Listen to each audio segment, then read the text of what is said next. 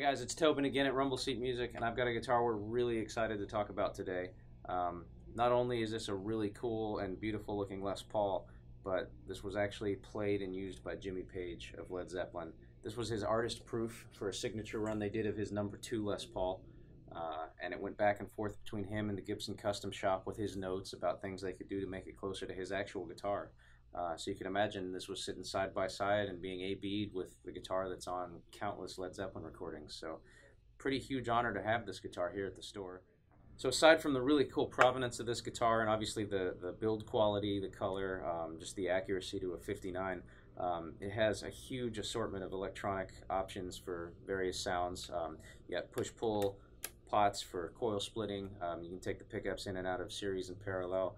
You've got these two switches under the pickguard here. Again, just giving you different combinations of different coils within the pickups, and just some really weird, bizarre sounds that instantly make you think of Jimmy Page on records you've heard him play throughout his career. So I really feel like this is a guitar that he has a personal interest in making an extension of himself, and what's even cooler is that he actually did have this guitar in his possession, and the Gibson Custom Shop were really working to meet his expectations. So you can imagine this is a pretty insanely cool guitar.